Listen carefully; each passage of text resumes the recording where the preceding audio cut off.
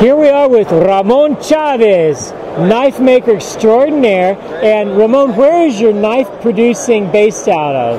We're based out of a little town south of Albuquerque called Belen in New Mexico. All right.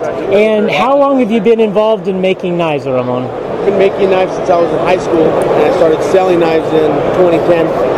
I'm going to pan over. One of the things that's distinctive about your knife is the special skull pocket clip.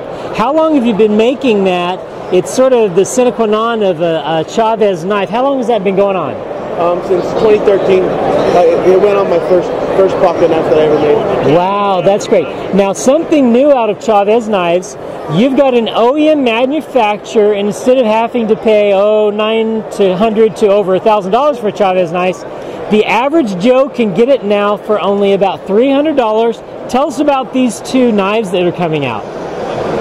So it's a new production knife, OEM, full production, and it's actually 4 models: Redención, drop point, Redención Tonto.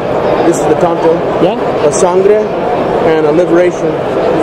And the Liberation and Sangre, I've never made flippers before, so I went ahead and did this size in a flipper and stayed traditional with Redencion's as a thumb stud opener.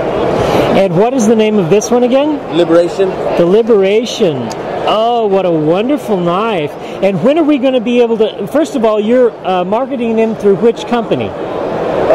Blade HQ will be doing the initial marketing on them, and the initial drop, and those will be available on the 15th of June. Wow, just a couple weeks away, not even. Yep, and I think they have a wish list, mailing list that you could get on as of yesterday to be aware when they do go up online. Tell us of the Sangre, Redención, and the other one. How many are initially going to be dropped with the first drop? A few. Tell me, is it 100 or 500? It's enough to go around for a little bit.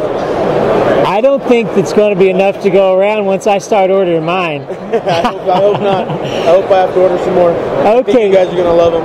Ramon, thank you so much for the interview, and thanks for all the goodness you make in knifedom. Thank you very much.